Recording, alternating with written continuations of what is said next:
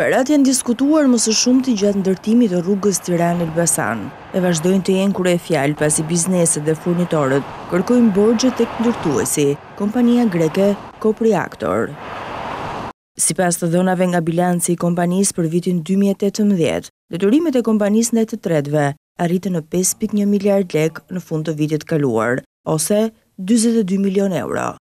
Detyrimet janë të fokusuara në dy zëra të pagueshme ndaj furnitorëve mbi 2 miliard lek dhe 3.1 miliard lek për debitorë dhe kreditorë të tjerë. Borxhet e kompanisë janë të pasqyruara edhe në ekstraktin në qendrën kombëtare të biznesit, ku shihet që nga maj i vitit 2018 deri në shtator të këtij viti, ka 19 urdhra nga përmbarimi që kërkon bllokimin e llogarive dhe aksioneve të kompanisë deri në shlyerjen e detyrimeve.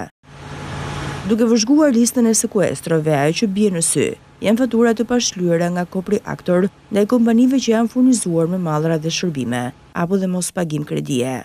Grekët e Aktor ndërtuan të vetëm tunelin që përfshihet në projekt, ndërkohë që për lotin e parë që nis nga rrethrotullimi i Teg deri në hyrje të tunelit dhe për lotin 3 që nis nga dalja e tunelit deri në Elbasan u bashkua me kompaninë Copri. Kompania Aktor përfundoi në kohë rekord tunelin e Krabës, i cili kushtoi 8.3 miliard lek, por për dy lotet e tjera u fut në garë së bashku me kompaninë Copri, por akoma dhe sot s'ka një bilans përfundimtar se sa ka shkuar kostoja e këtyre dy loteve.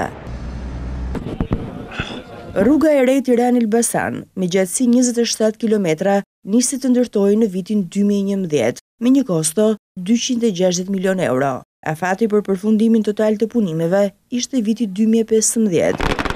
Për një shembje që ndodhi në IB, kërkoi rishikim të projektit dhe kosto të reja.